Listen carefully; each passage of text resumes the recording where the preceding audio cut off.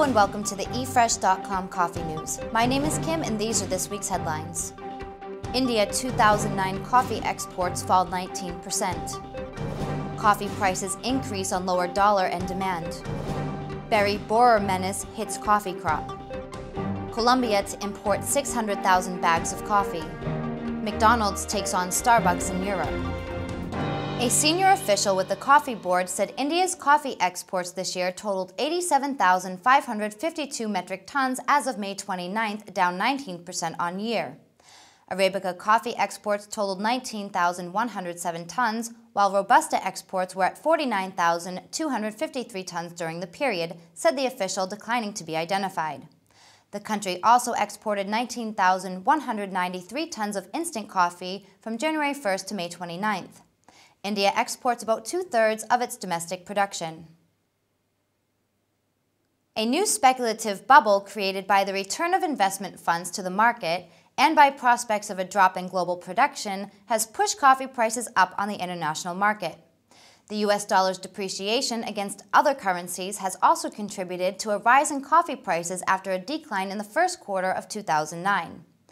Since the beginning of April, the September coffee futures contract rose 15.9% in New York to $1.37 US per pound. The prices have also risen in the Brazilian market, and according to farmers, the increase would have been sharper if many of them had not sold their crops straight away. Some analysts have pointed out that the US dollar's depreciation has also been prompted by the return of investment funds to the floating income market. The berry borer menace threatens to affect the India's 2009-2010 coffee crop prospects.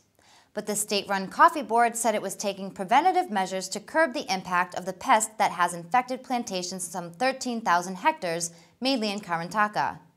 Mr. G.V. Krinsha Rao, chairman of the Coffee Board, said the board was trying to raise growers' awareness on the berry borer issue and was actively advocating various measures including clean harvest and pest management practices, among others, to contain the infestation.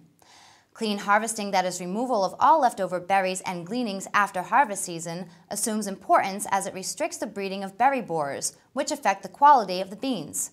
The berry borer affects Robusta more than that of Arabicas. Colombia will import 600,000 bags of coffee this year to meet domestic demands, as all the country's falling production will be needed to fulfill export contracts, said Colombia's National Federation of Coffee Growers, or FEDCAFE. According to FEDCAFE General Manager Gabriel Silva, the country will fulfill all its export commitments. He also emphasized that no imported coffee will be relabeled and re-exported as Colombian coffee. In 2008, Colombia imported 167,000 bags of coffee to supply domestic demand. Between January and April of this year, Colombia imported 144,000 bags of coffee. The country will import coffee from Brazil, Ecuador, and Peru. Imported coffee costs about half as much as coffee produced in Colombia. McDonald's is to ramp up its assault on the coffee market by opening hundreds of new McCafes in Europe. The Financial Times claims that the fast food chain has set itself the target of overtaking Starbucks as the biggest coffee seller on the continent. Europe already has somewhere in the region of 700 McCafes, which feature high-end coffee machines and operate with or within next to regular McDonald's restaurants. They can be found in Ireland, Germany, Russia, and Italy, but not in the UK. McDonald's is now opening more in France and Austria with the target of having 1,200 in operation by the end of the year. The expansion comes as Starbucks is reducing 1,300 stores in Europe, around half of which are in the UK. Thank you for watching the eFresh.com Coffee News. See you next time.